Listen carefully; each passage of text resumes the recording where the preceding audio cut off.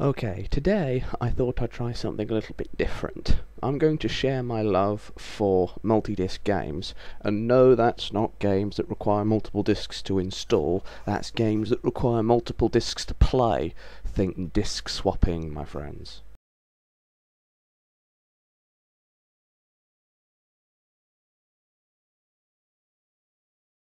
My first experience with a multi-disc game was Goosebumps Escape from Horrorland, way back in probably 1996-97 on our Windows 95 machine.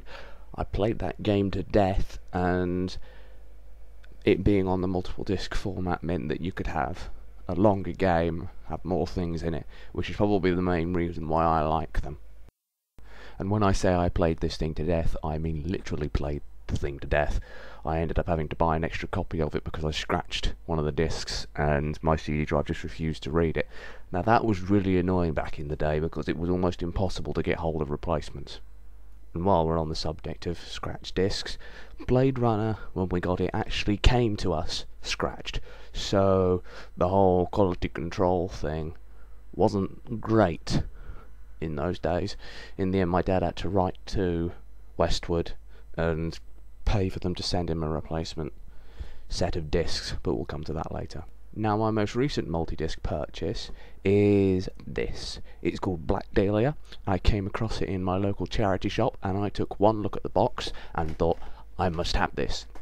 This is one of those live action, point and click, adventure / detective games I just love so much. It's got Dennis Hopper in it as well. Some of these games are like real proper Hollywood celebrities in it. And like, strangest one I saw was Brian Blessed in Privateer 2 The Darkening. But the most amazing thing about this game is not the fact that it's good, it's got Dennis Hopper in it, or it's a multi-disc game. It's the fact that it works on Windows Vista, and 64-bit Vista at that. It's kind of weird because the majority of games of this vintage don't work at all, but what's weirder still is this game is effectively an MS-DOS game. MS-DOS does not work on Windows Vista at all. I mean, if you see here, inside the folder you've got DOS4GW, which is the executable for the DOS gaming mode. You've got DOS setup as well, and like the 386 virtual device drivers, etc. Yet it runs perfectly on Windows Vista with the included Windows icon. Though it does get a little bit weird sometimes.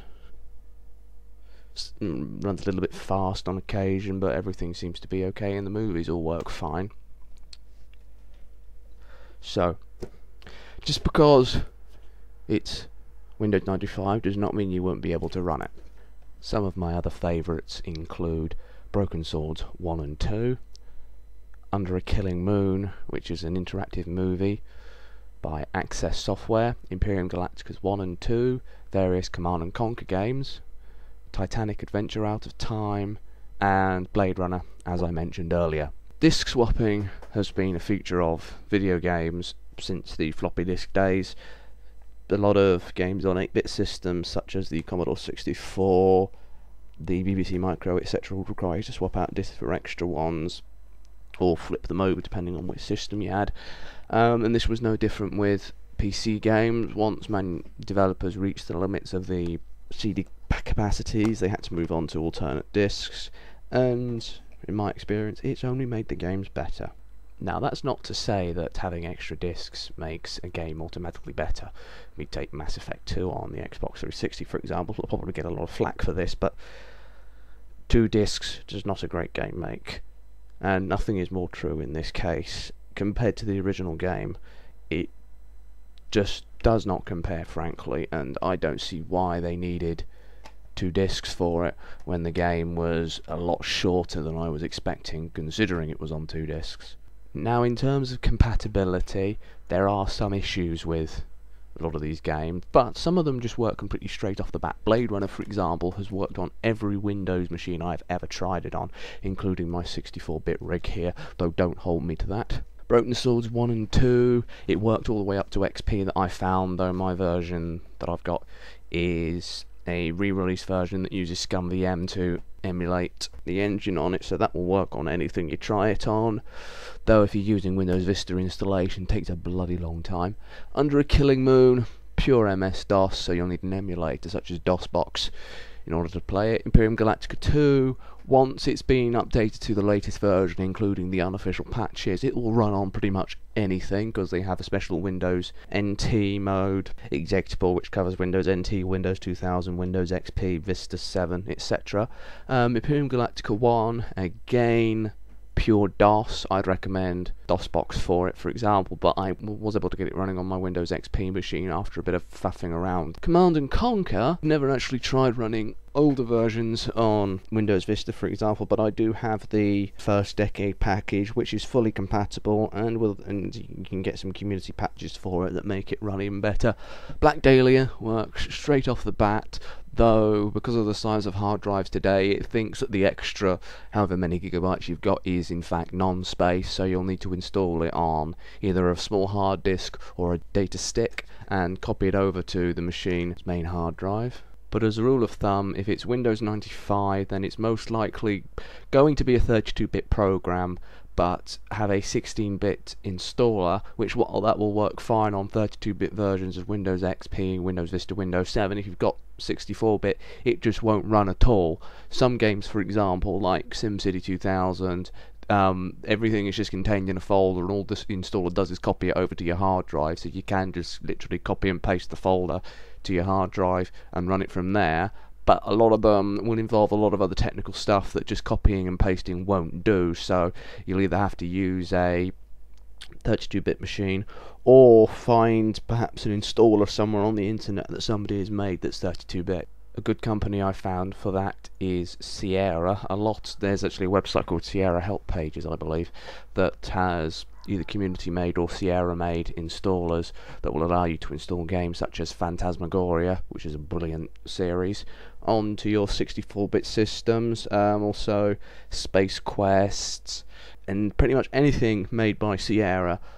Most of the time it will use either a DOS version of the game, such as the Phantasmagoria series, and a lot of them will also include what's called slowdown patches, which will make the game run slower on the more modern hardware, because a lot of the time these games run at unplayably fast speeds. And also at least the Phantasmagoria ones have deinterlacers, which removes the little black bars in between some of the lines in the picture, which makes the picture quality look a lot nicer. Otherwise they will use 32-bit versions of the game. Phantasmagoria, unfortunately, is not 32-bit compatible, so they have to use the MS-DOS version, but there are a few others, such as the Gabriel Knight games, where the third game in the series is fully 32-bit compatible, so they were able to use that. Most of the time I would suggest a good source for these games is, if you live in the UK, your local charity shop. Quite often they will have a lot of older games that people have donated. eBay is another very good option for it. You can usually get hold of them quite cheap from there. Amazon sometimes as well, but you're liable to spend a bit more. However, there is a website called www.gog.com, which stands for Good Old Games, which is where you can buy fully updated versions of the likes of Phantasmagoria, Under a Killing Moon, I believe, and both the Broken Sword games, and plenty of others that have been fully updated to support modern systems and hardware, such as Vista 64-bit and 7 64-bit as well, and they usually go for quite cheap, usually $4.99 or $9.99 if you're in the UK, and sometimes they will come with other extras as well, such as soundtracks, avatars, solution guides, etc. So I would recommend that if you're thinking about buying some of these games and you can't find them elsewhere. So, in conclusion, the majority of multi-disc games are indeed very good, so if you get the opportunity to buy one, I would suggest giving it a try, depending on if the genre is to your liking. Though sometimes I've looked at stuff that I haven't, that I didn't think I would like at all, and I've just completely loved them, so you never know. So just to reiterate, best way to play these games is either emulate them via DOSBox, get them from the likes of Good Old Games, or hunt down patches for them like you can find on the Sierra help pages. Thank you for watching, and I hope this has piqued your interest slightly.